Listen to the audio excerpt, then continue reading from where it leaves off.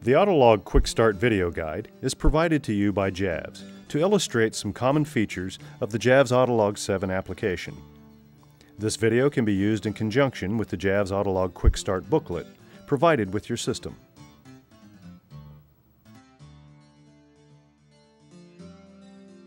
To start a session, press the Start New icon. The button will change to Recording Pause. Record indicators will turn red to let you know the system is recording. A session started log entry will be time-stamped, and the recorder status indicators will also be red. Press the Recording Pause button to pause the recording. The button will change to Resume, and a session paused log entry will be time-stamped. Press the Resume button to continue recording, and a session resume log entry will be time-stamped.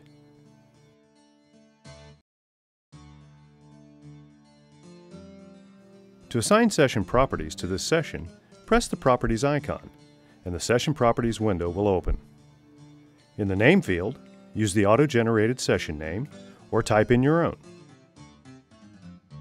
In the Type pull-down, select a session type you wish to use. Assigned group fields for that session will appear. Give the session a title by typing directly into the title field. Type in the name of the prosecution. Use a semicolon to separate the names if there are more than one. The defendant.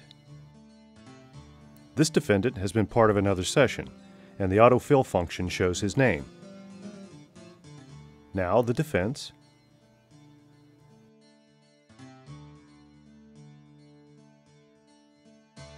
The judge. Since this judge is in the database, we'll just select him from the autofill list.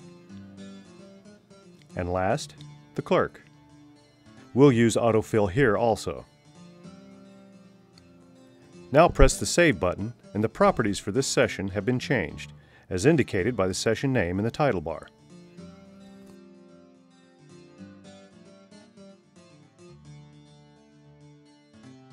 Once a session is started, we can log quick events into the log display. Select the Quick Events tool. From the Quick Events menu drop-down, select which menu you would like to use. Double-click any item in the list, and a time-stamped log entry will be made. The selection advances to the next item in the list. Double-click the item, and a time-stamped log entry will be made.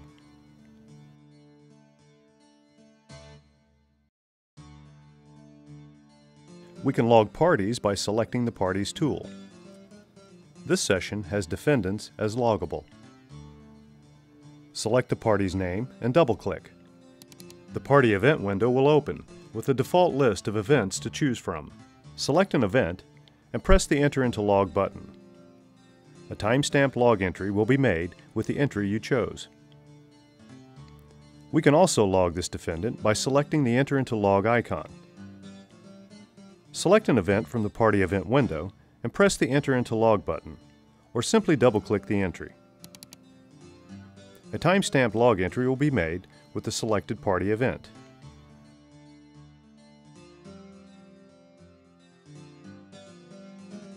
Once a session is started, we can add a new note to the log display. Select the New Note icon, and the Log Event window will open with the focus on notes. Type in a note in the Note 1 text box. Select whether it will be public or private. We'll select Private. Add another note by selecting the Add Note button. A new note text box will appear. Type in the note. Select Public or Private. Press the Save button, and a time-stamped log entry will be made with added notes. The timestamp is when you first initiated the note. A custom log event can be logged by selecting the new log event icon. The log event window will open with the focus on event text. Type in the text you want for your event. Select Public or Private for the event. Add a note if you wish, or press the Save button. A timestamp log entry will be made with your new event text.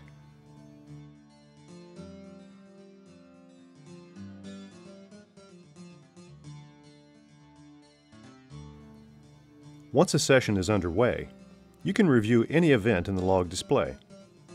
Select an event and right-click. Select Review Event. A review log entry will be made and the review window will open with the name of the session in the title bar.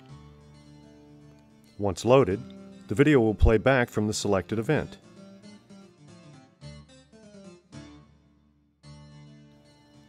Click on the event again and the media will jump back to that point and play. This is an advanced review window, which provides controls for external monitoring. When finished reviewing, close the review window and continue logging.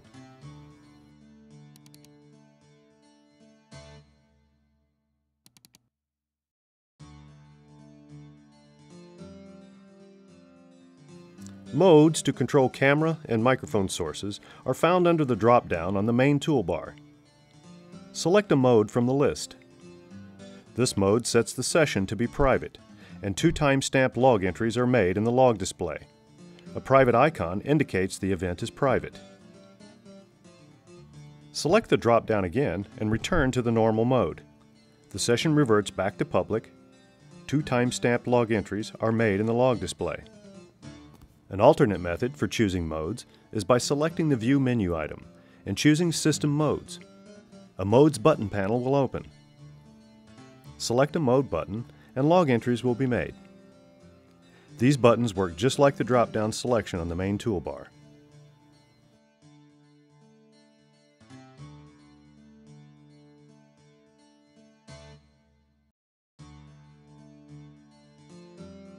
Locating a session by the session name is accomplished by selecting the search tool. In the category selector, select the name item. Select a range with the time selector. In the search criteria field, we'll type in a partial name for the session. Press the search button.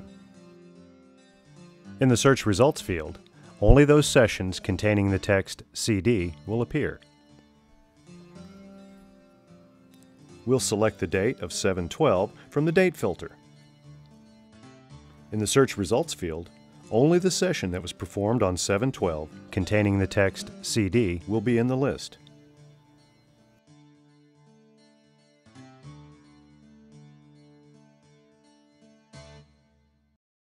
A complete list of sessions are in the Log Today tool. These sessions can be printed to hard copy by selecting the menu item File and then choose Print Report for today. You can choose to print a log report or a summary report. Press the Next button. Choose to include private events, notes, and private notes. Press the Next button. You will be presented with a list of all the sessions for the day. Check or uncheck the sessions you wish to print. Press the Finish button and the report window will open, with all selected sessions ready for printing to hard copy.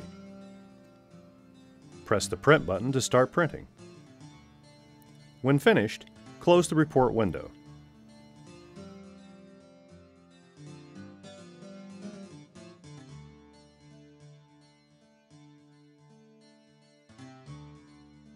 As with printing, the sessions logged today can also be published to external media. Select the File menu item and choose Publish Today's Sessions. The Jazz Publish wizard will open. Choose if you want public or private media, and public or private events and notes. Press the Next button. Select either Optical Disk or Network Share. Choose a Share folder by pressing the Select Folder button. Choose the folder you wish to publish to, and press OK. Press Yes if you're sure no files will be overwritten. Press the Next button, and the copy process will begin. This process will vary in time, depending on how much media needs to be transferred. When the copy process is complete, the Finish screen will appear. Press the Finish button, and your sessions have been published.